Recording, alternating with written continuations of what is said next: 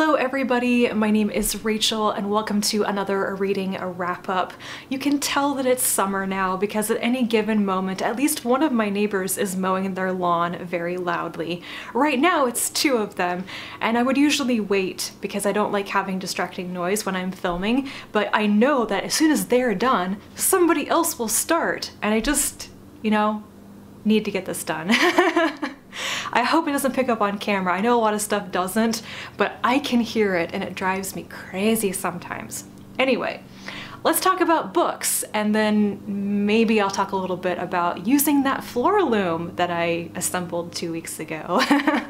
I had grand plans for April actually, and then none of it really happened. I was going to take all my books back to the library and only read from my physical TBR, and then none of that basically happened. It was one of the worst reading months I've had in quite a while, and by that I mean I just didn't read that much. I didn't feel like reading a lot of the time, and what I did read though was interesting and good, so yay. But my plans to read a bunch of books from my physical TBR completely fell through. I finished one in the entire month, so that didn't work. Anyway, I'm going to start off by talking about two books I don't completely understand, and what I have to say about them will probably be a garbled mess, but I'm going to try. So first up is Assassin of Reality by Marina and Sergey Dyachenko. I buddy read this with Rhea from the Book Finch. Assassin of Reality is a direct sequel to Vita Nostra, which came out in English a couple of years ago, and Rhea and I had also buddy read that, which is why we said, well, let's read the sequel together. And we really enjoyed Vita Nostra. It was such an experience reading that, and I really liked it. I really enjoyed the end of it. And I expected Assassin of Reality to be more of the same. I did not quite realize it was a direct sequel though. I didn't think that that existed. So long story short, Vita Nostra I believe originally was the first of a thematic trilogy, but the other two books have never been translated into English, and Assassin of Reality was very recently written and published. So it is new, and it's the beginning of maybe a new direct trilogy from the same first book. I don't know. I think my main issue with this book is that it felt like it was kind of repeating what Vita Nostra did, but it wasn't as atmospheric, it wasn't as engrossing and mysterious and powerful as the first book. And I also felt like just the existence of this story kind of negated the impact of what I took away from the ending of Vita Nostra, because it's basically not to be too spoilery, it's kind of, hey, you failed the exam, gotta take it over again. And I was like, but I didn't realize anybody had failed the exam. Huh? So, yeah, I just didn't quite understand why this should exist. It wasn't bad. In fact, I found that when I was reading it, I was very engrossed in it. I was trying to figure it out, and it just pulled me right along. But I didn't think that the language of it was as rich and wonderful as in Vita Nostra, and it just didn't hit me in the same way. I think it's still highly metaphorical, and it's this type of metaphor that I take very literally. I keep trying to approach the story as a pretty literal fantasy novel, and it's more than that, but I have a hard time kind of cracking the code of that metaphor, and it's a good thing I've been reading it with Rhea because they have explained some things to me that I did not pick up on. So this was basically an okay experience. I am glad that I tried reading it, but I have to say I'm way more interested in any of those thematic sequels to Vita Nostra rather than this direct sequel. And then we have The Dragon Waiting by John M. Ford, which I have to say I did understand more of what was happening in this plot-wise, but this is another buddy read where I was so glad I had somebody to talk to while I was reading it. So I read my first John M. Ford novel a little while ago, Growing Up Weightless, and I buddy read it with Joe from Final Blow Joe. I did a whole review of that, and it was a very interesting read. It really got me thinking, especially after I had finished the book, of what was that experience about? What was so good about that but very understated? So we decided to continue and buddy read The Dragon Waiting as well, and this is a fantasy novel. It's actually a World Fantasy Award winner, whereas Growing Up Weightless is a pretty slim sci-fi novel. And how to summarize this? I don't think you can summarize this without leaving out at least one really important detail. It is basically a fantastical alternate history of Europe and Britain where Byzantium continues on, like the Byzantine Empire continues on and is a major driving force like conquering parts of Europe. And in the beginning of the story, we're in the Italian states, which are coming under attack from Byzantium. There's, you know, Lorenzo de' Medici, the Magnificent, and characters like that in here. And then Byzantium is essentially coming for Britain next, or for England and Wales and Scotland and such. And the characters of this, it's this group of roughly 4 people who maybe sort of meet by chance at an inn in the Swiss Alps and decide to join together to go to England and do something.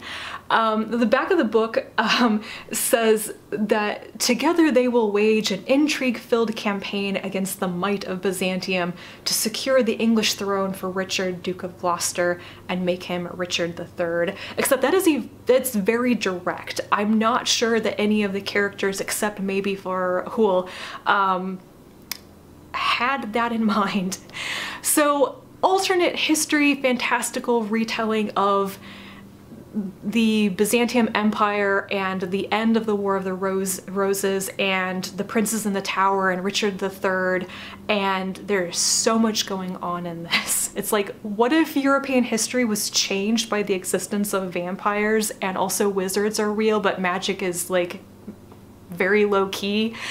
Did I mention before that I thought this was going to become a garbled mess? There's so much going on in here. And so I think plot-wise, I could grasp some of the historical influences, this kind of being a time period that I know a bit about. But I think I missed so many of the subtleties of the I guess like the social issues, the political intrigue in this, because the world, there's so much world building. It's so richly described and imagined, but as in growing up weightless, none of it is explained. And I struggle with that a lot more in this book because it made the story, like the actual plot, the action, characters' motivations, decision making and stuff, it was so opaque. I couldn't figure out why people were behaving the way that they were or why they were reacting the way that they were, because I didn't understand the forces of the surrounding context, you know? So I just did a lot of guesswork while reading this. And it was rewarding. I think my main takeaway from this is that it stuck with me. I really like felt for the characters by the end for whatever reason. I got to the end of the book and was like, but wait, I think I would like one more chapter to find out what happens to Cynthia. I wanted there to be more. It stuck in my brain in that way. Like it was a really sticky kind of story. And I think that it's that kind of story that rereading it is when you really see the magnificence of it. There's just too much to pick up on the first time around. You spend all this time trying to figure out just like the basics of what's happening and you miss the subtleties, or at least that's my idea here. So this definitely goes on the list of novels that my immediate impression is I would love this even more if I were to actually reread it. How often do I reread things? Very, very rarely. But it is that kind of novel, I think. So I enjoyed it, and I'm very glad that I had Joe to talk to about it because it was nice to be able to bounce ideas off of him and not be alone and saying, I'm very confused, but I'm enjoying it. Next up, I read The Rose of Versailles Omnibus 5 by Riyoko Ikeda. I had said when I finished the main story with volume 4 that I wasn't going to continue on with this last collection because it's just like side stories and not really related to the main story of this manga series. Well, I read it anyway. Because the local librarian who handles like all the interlibrary loan requests often notices that I'm reading like all of the volumes in a particular series, and so every once in a while she just requests the next one for me. Like, I don't submit the request, she just gets it for me. And that's what happened with this one. So it just showed up at the library one day and I was like, okay, I guess I'm reading that. And I'm glad that I did. So this is a collection of stories involving Oscar and her niece, who is this crazy character introduced at the end of the main story. She's this very precocious little girl who is constantly getting herself into difficult situations and investigating mysteries and such. And it is so much fluffy, harebrained fun. So I enjoyed this quite a bit as just brain candy. I actually liked it a lot more than the last volume of the main story, maybe because it wasn't about, you know, like everybody dying in the French Revolution, but whatever. So I am glad that I actually got the chance to read this, and it was just a nice palate cleanser. Next up is The Bachelor's Valet by Arden Powell. This is a queer, slightly fantasy romance set in the 1920s. And let's just say, if you ever wanted a very queer, very gay, fluffy, romantic piece of fan fiction about Jeeves and Wooster, have I got the book for you. Now, I'm not saying this is actually fanfic, but that is definitely the character types in this. The point of view character is Alphonse. He is the, you know, son of a rich family. He's kind of one of those idle rich kids of the 1920s, bright young things, I think they were called. He is very pretty and dumb. And he has the most sunshiny, amiable personality, and that makes up a lot of the fluffiness and happiness of this book, is that he is, he just goes along for the ride. And he has a valet named Jacoby, who is absolutely Jeeves, and yeah, they like each other. It also has like a whole lavender marriage plot to it. Alphonse's mother wants him to get married. She arranges this whole thing for him to meet a woman, Jasmine. They don't really have a say in this matter, but it turns out that marrying each other is it furthers both of their interests, and then lets Alphonse, you know, actually dig into his feelings for Jacoby, and discussions about, you know, consent and getting into romantic relationships with one's staff. Like that is not swept under the rug, it's actually addressed. So this was delightful. I read the entire thing in a single evening, in a single sitting, and I wanted more. I've actually started another book in the series, and I'm hoping that it's pretty much the same thing. I forget the name of the book, oh god, I'm terrible. It sounds like it's gonna be a polyamorous romance from the 1920s, and I am here for it. So super enjoyed The Bachelor's Valet, and I would definitely recommend it if you want something that is a historical romance, very queer, and very happy, because it made me just delighted while I was reading it. And so segueing from that to this next book is not going to be easy, because I read Fuzz, When Nature Breaks the Law by Mary Roach. And this is a nonfiction book that came out a couple of years ago, which in Mary Roach's typical fashion, she goes out talking to people, interviewing, investigating stories and instances of something kind of wacky. And in this case, it is what happens when wildlife meets human society and human laws. What happens when animals are just doing their thing, but it irritates or annoys or gets in the way of human activity. And this was very interesting. It was actually a bit different from what I had expected, probably because even though it's humorous, my takeaway from it was actually that it's very sad, because so much of this book is summed up at the very end when Mary Roach says that pretty much everything she's talked about, all these situations with, you know, bears getting into people's houses and people having trouble with squirrels and mice and everything, is that it's a problem of our own making.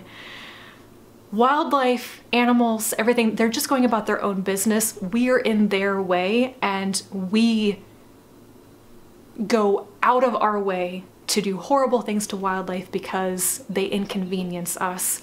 And that was really hard to read sometimes. I was listening to this audiobook while doing other things and I was like, wow, this sounds like it's gonna be a really fun book, but because it's about how humans treat animals, it's dark sometimes, and I wasn't really expecting that.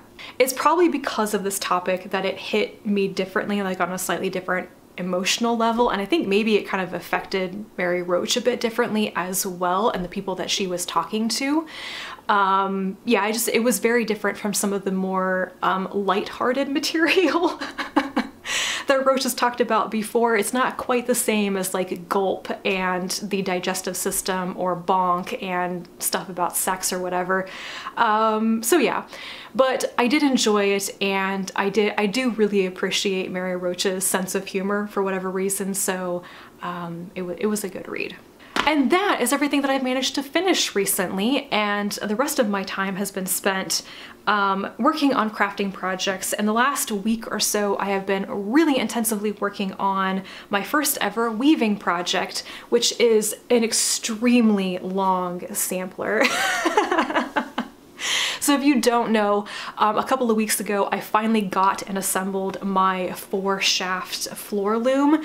So it's a pretty big loom and you can do relatively complex designs on it.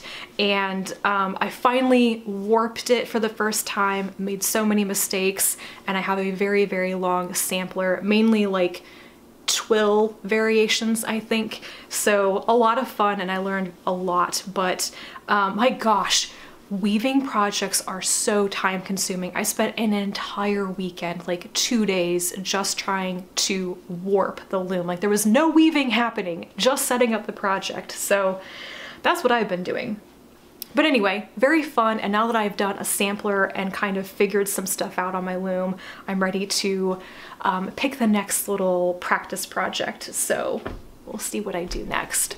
But anyway, that is me, and I'm hoping that this coming month, I mean tomorrow is May, I will actually read and finish some things that I wanted to get around to. I don't know what was going on with me in April, but I'd like to focus more on actually getting through books in May.